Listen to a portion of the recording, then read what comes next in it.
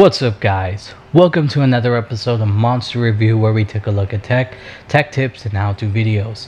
Today I got a how-to video for you. But first, let's do a little history. The first iPod was released on October 23, 2001 by Steve Jobs himself. It came in two capacities, a 5 and 10 gigabyte version. It had a battery life of 10 hours, a mechanical wheel, and a 2-inch monochrome backlit LCD display. In 2004, the iPod had dominated the personal music player segment, becoming the new digital Walkman of the new millennium. Many companies tried to get a slice of that apple pie, but unfortunately, the iPod was more than just a product. It was a brand, a fashion statement. I was a teenager back then, and I remember exactly what the iPod represented. Only the cool rich kids had one. If you had anything else like a Sansa, you were considered poor and uncool, at least with the kids I grew up with. Unfortunately, back in high school, I was just a poor kid with a yearly allowance of $120.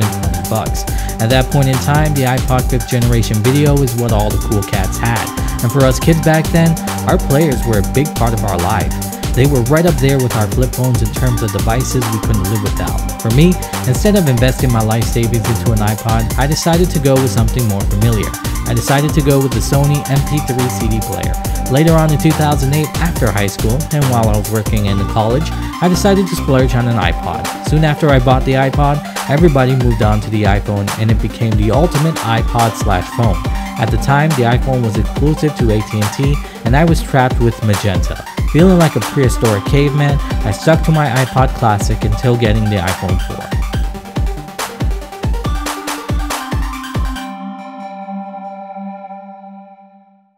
Now that's a lot more information than a lot of you cared for, but this iPod here is iconic, and it means a lot to my generation. I felt like I had to give it its due respect. Now, although this MP3 player is iconic, it doesn't mean it was indestructible. The classic iPods used a mechanical hard drive.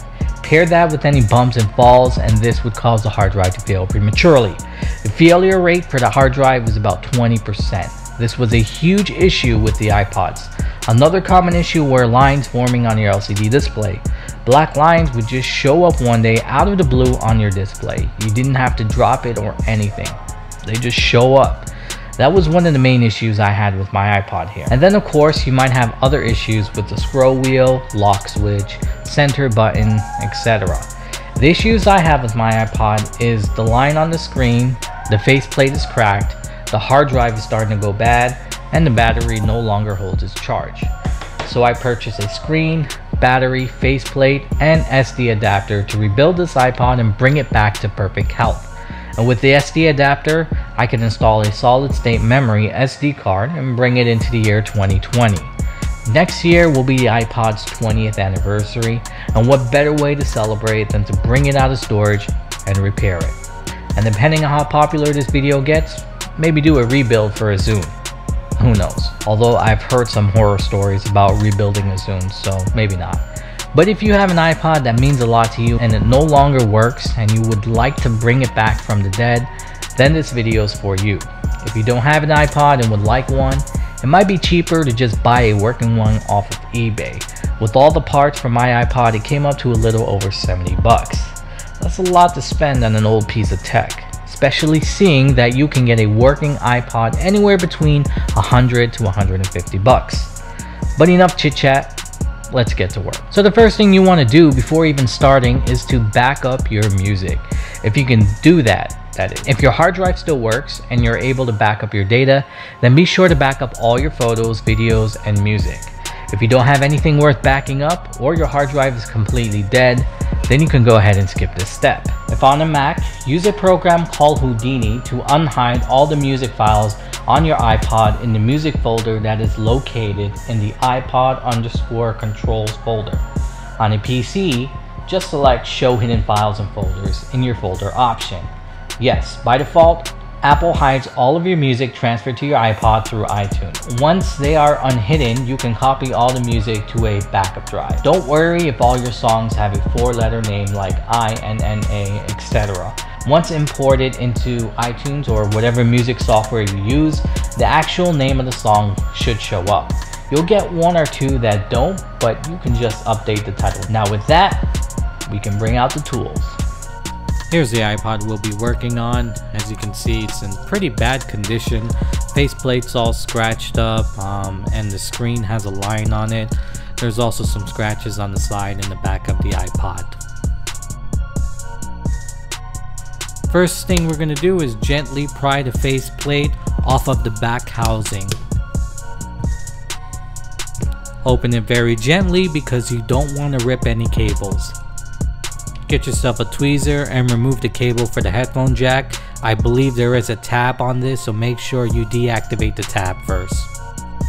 Now we're going to remove the cable for the hard drive. Put that aside. Here is the old mechanical hard drive.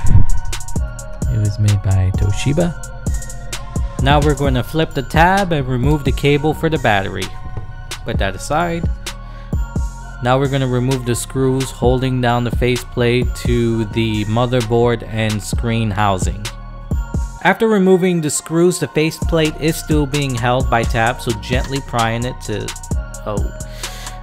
please do as I say and not as I do. Alright, we're about halfway there.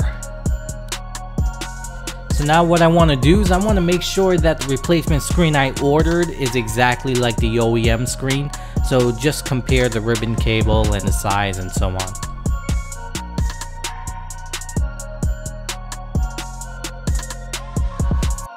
After verifying it's the same, go ahead and remove the cable for the screen.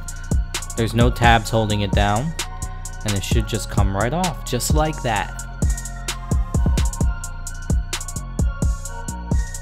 So we're going to go ahead and get our new screen, and we're going to place it correctly and guide the cable into the connector, and then use a tweezer to push in the connector all the way. Next, remove the protective covering on the faceplate and the screen itself, and then just put the faceplate on, but don't forget the center button. I think you need that.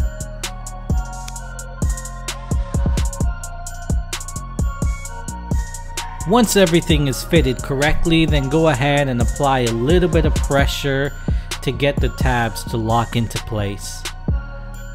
Now warning, if your center button falls off, please make sure you put it in correctly, because there's only one way it goes in, and if you don't put it in correctly, you're going to have problems pressing that center button.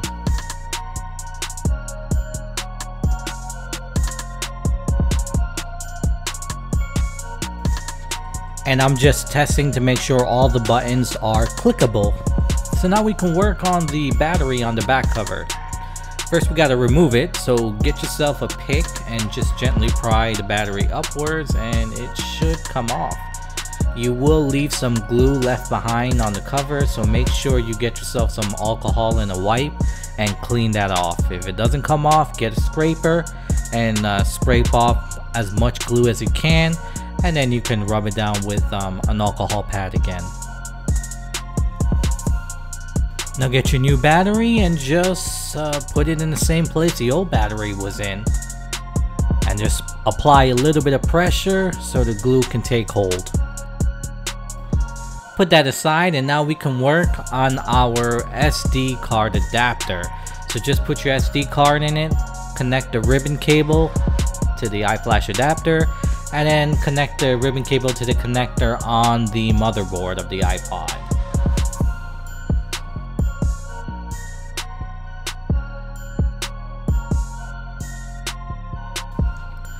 So go ahead and grab your back cover. Just make sure it's in place correctly. And we're gonna first install the battery cable and then the headphone jack cable. Don't forget to engage the clips.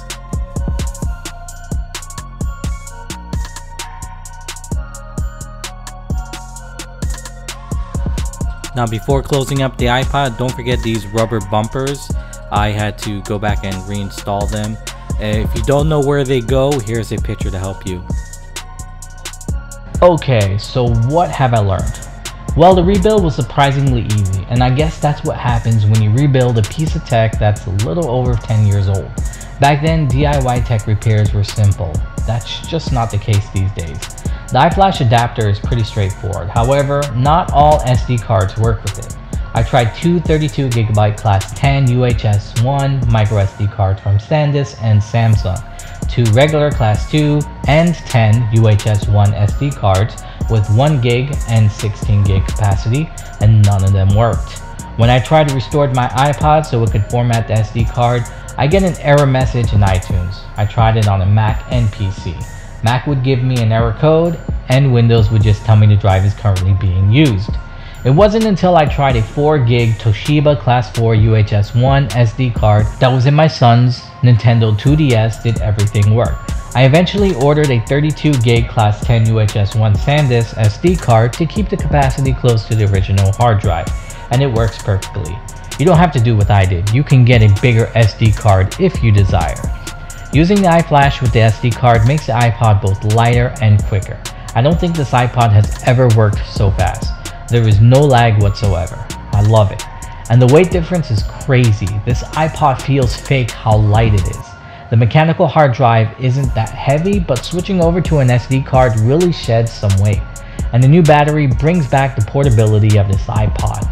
The original battery has been shot for years, and it's my fault.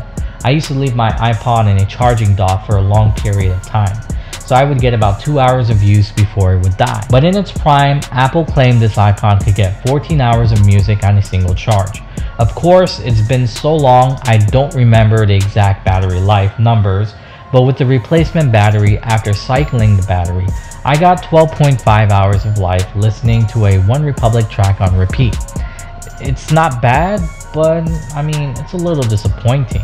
I figured battery life would be better now that we were using a flash card, but there's a lot to consider. The replacement screen is an OEM, so it could possibly require more power than the OEM screen, or the battery could just be a cheap knockoff.